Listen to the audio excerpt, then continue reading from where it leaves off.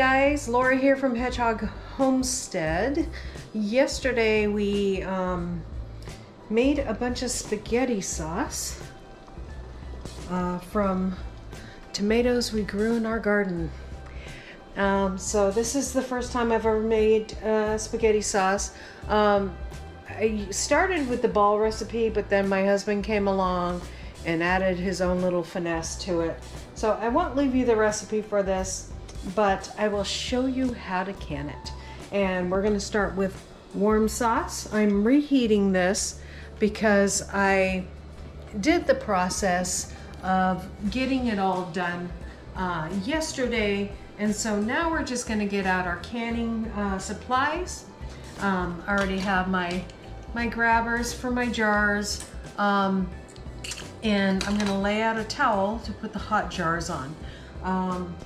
As soon as that's heated up, which it's pretty much almost there, I have hot jars in my dishwasher. Just get a towel out to lay it on the counter. And we will get this going. So I'm gonna get a couple hot jars out here. 2 at a time. My glasses are all steamed up. And we're gonna grab, okay, so I have my handy dandy funnel there. Now this is gonna be pressure cooked, guys.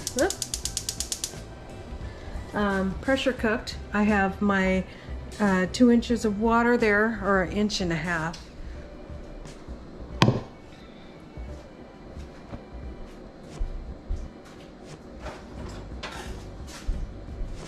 So let's remember, guys, you want a hot can, hot jars, hot food, hot jars, hot canner.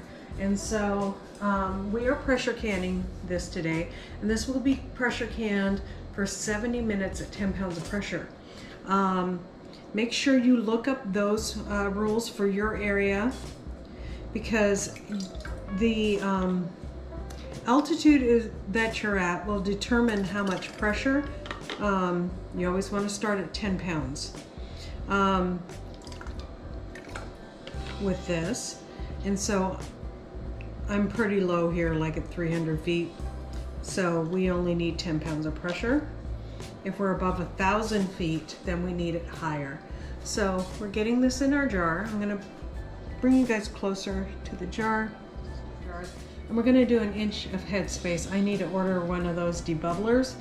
I'm just gonna use a knife, but I know that 1 inch of headspace is right below this rim. Please get a debubbler with a measure thing on the one side if you're new to canning, to make sure you know what 1 inch of headspace looks like, and measure each jar.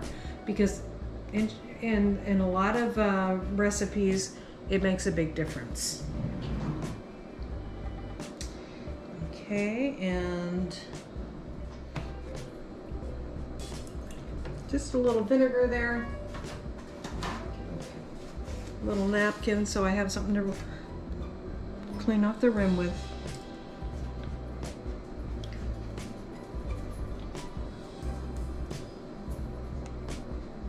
Okay, and there, it's almost 1 inch of headspace. There's our inch. And that's what that looks like. I will debubble it a minute.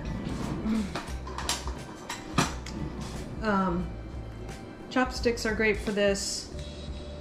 And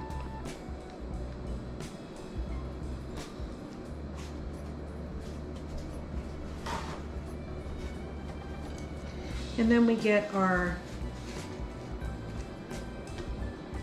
there we go, we're still working on this one. Wipe off our rim with our vinegar water, and then put a clean ring and a clean lid on top. Finger tight.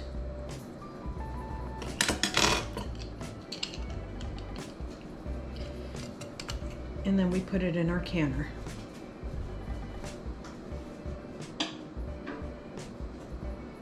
Now make sure you have the rack. You have the rack on the bottom of your canner, okay guys? Because that's important so it doesn't break. Okay. Another jar.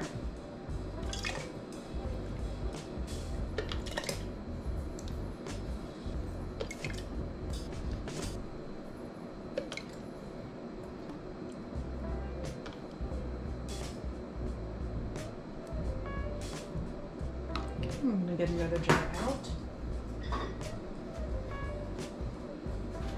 So I always have a place to put my, and see on the rim there I got a little bit of the juices. I'm going to wipe that off with my vinegar towel. And I would not use just water or even soapy vinegar water because this is a beef. This has pork and beef in it, so it's got a pork sausage and beef in it, so because it is a meat sauce that I did, and that's why we have to pressure cook it for 70 minutes.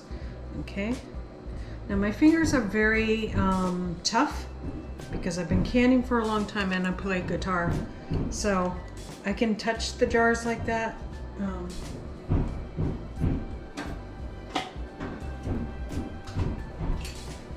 Okay, and another jar.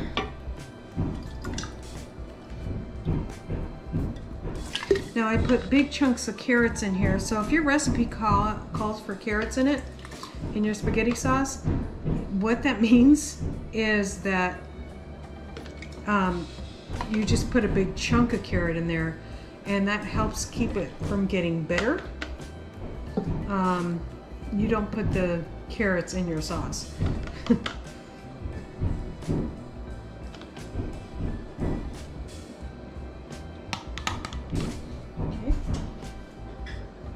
Another jar.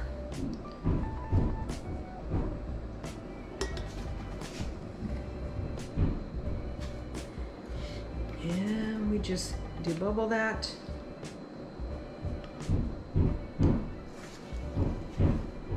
Clean off the rim with our vinegar water. Put on our clean ring and lid.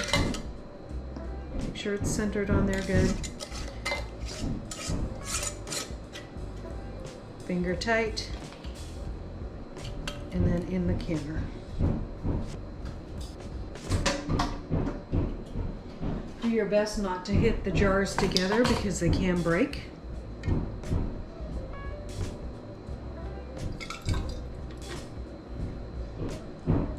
Sorry about that banging, we have a little construction noise.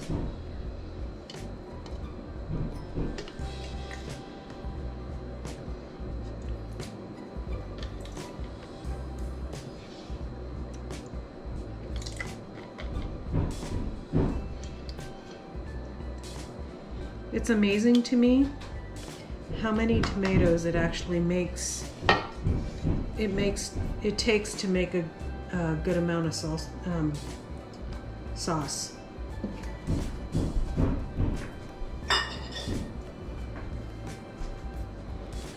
Okay, we have our inch of, first I'm gonna debubble it.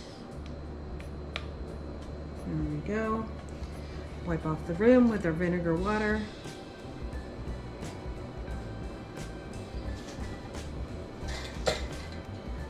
Clean lid and ring.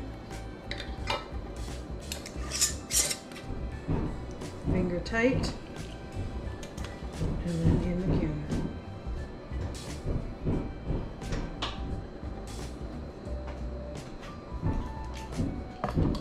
And the process goes on.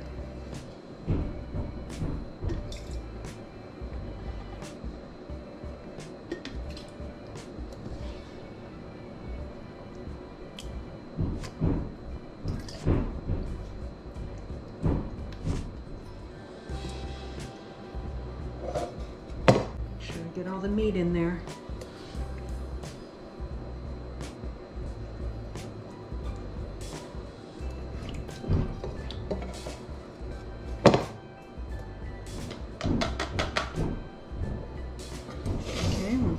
together.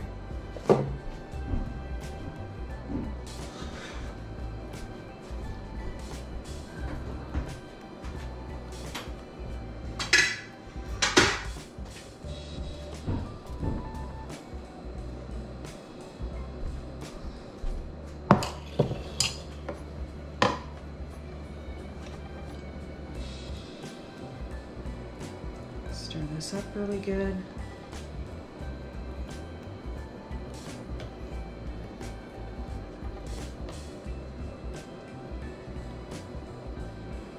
Okay, another jar.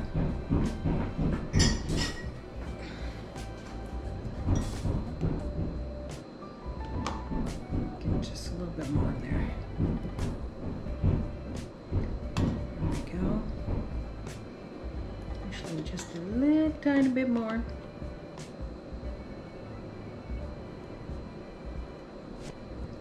Okay. Debubble. Wipe off our rim.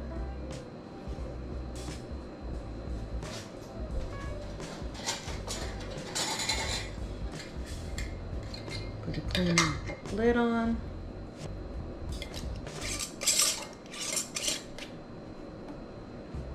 Finger tight. And in the canner.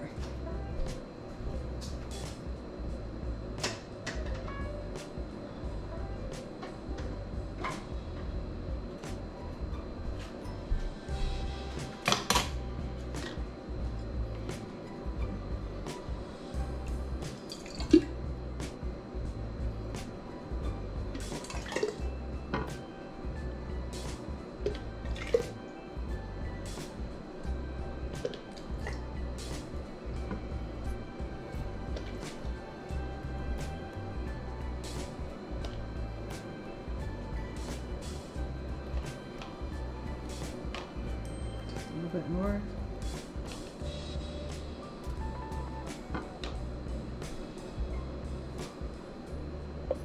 Okay. Clean off the rim. Oh, sorry. Forgot to debubble. Clean off the rim with vinegar water. It's one spot on the side. Put a clean lid on it.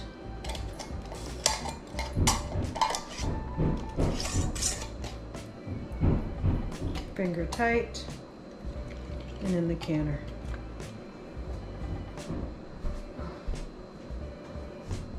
I can only fit one more in there, so we might have to do a second batch.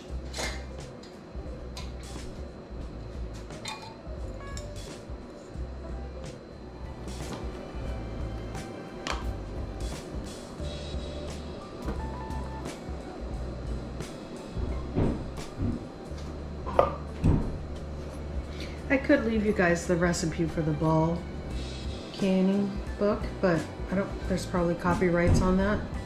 So if you have the ball canning book, you can know the basic recipe. We added extra spices, a little touch of our own. My husband's a good cook, so we let him do that. As long as it follows the basic guidelines, so we're a little bit of a rebel. And off we go in the canner.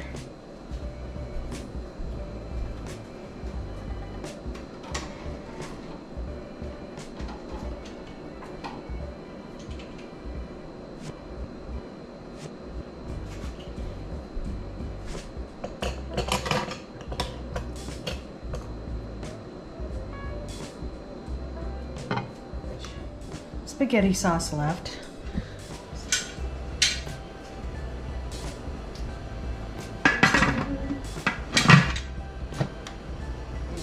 This is my Presto canner. Every canner is a little bit different, so look for the directions on this side and top on this side. And so when it comes up to pressure, this little valve will start to steam. Once it's steaming at a regular pace, we're going to put on a timer for 10 minutes. And then we add our weight on. So we will see you back when it starts steaming, and we'll put on our timer together, and I'll walk you through the process of making this lovely sauce in our little canning weight here. I call it a wobbler. People call it different things in different areas of the nation. 10 pounds of pressure, so this is 5 pounds without any extra weights on it. If I want it at 10 pounds, I add 1 weight. If I want it at 15 pounds, I add another weight. We only want 10 pounds of pressure today, so we're adding 10 pounds. That is starting to vent at a consistent rate now. So I'm going to go ahead and put on a timer for 10 minutes. In 10 minutes, after 10 minutes, then I will put on my weight or wobbler or jiggler, whatever you want to call it. So that's what we're doing next. So I'm watching my timer now for 10 minutes, guys. 10 pounds of pressure. You want to be a little bit careful doing this. You can see, because you can burn yourself. Oh. And there we go. Now, it's not at 10 pounds of pressure yet. When this starts waddling back and forth like a hula dancer, you know it's at pressure, at the right pressure. If it starts waddling too fast, you need to turn down your burner, and you only turn it down a little increments at a time until it starts waddling like this. You just want a steady waddle, not like this, not like this, more like this, okay? So, just to give you a visual there. We'll see you back. I'll show you, we'll see you back when it starts to waddle, and I'll show you what we're looking at.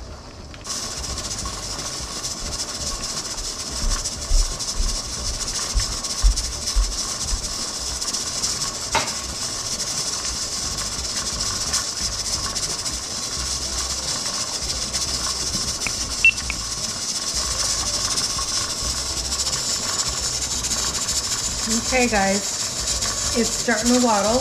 It is above 10 pounds of pressure. I also have a gauge on mine over here. Not all pressure canners come with gauges. So that's what the wobbler is doing. I'm just going to turn down the burner just a tad.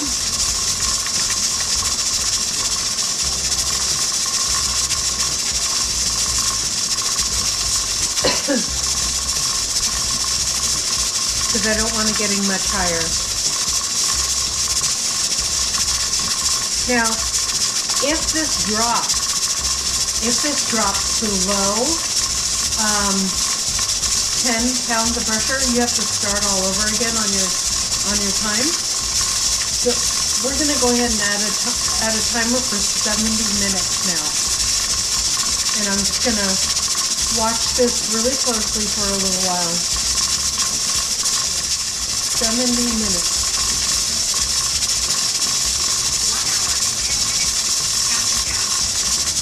Okay, we have our timer on.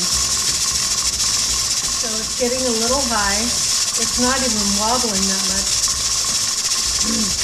So we're going to turn down our burner just a little more. My stove kind of has a sweet spot of about just above a medium. But I don't want to turn it down too fast, because then it will dip below that 10 pounds of pressure and then come back up. So you don't want to do that. You just want to do small increments. I like to keep my temperature gauge right around 11 to 10 pounds or 11 to 12 pounds of pressure, so that I have some wiggle room to work with. It's okay if it's just a couple points above. So, looks like we found our sweet spot right there. You can see how the wobbler's moving not too fast.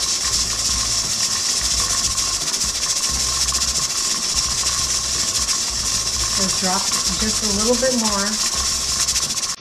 That's character building.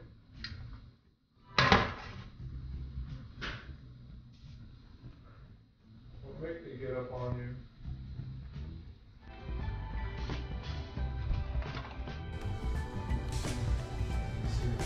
Straight up and down.